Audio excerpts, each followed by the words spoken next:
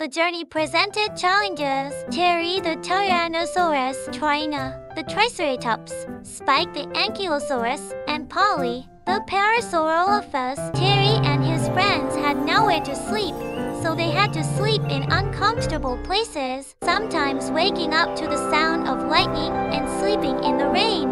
On strong, windy days, we had to sleep by wrapping our bodies around each other to block the wind. I starved several times because I had nothing to eat. I started a long journey to pursue my dream of flying.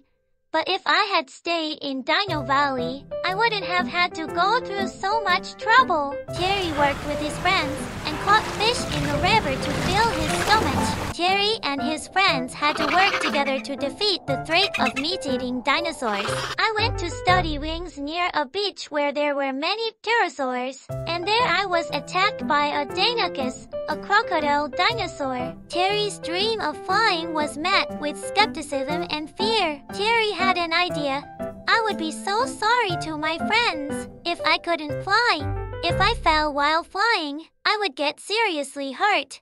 Terry felt the pain of uncertainty. What if I can't fly no matter how hard I try? To Terry, his dinosaur friends supported his dream and were a great help to him. With encouragement from his friends, Terry decided to face his fears head-on and conquer the sky. Terry's dream of flying was bigger than his fear.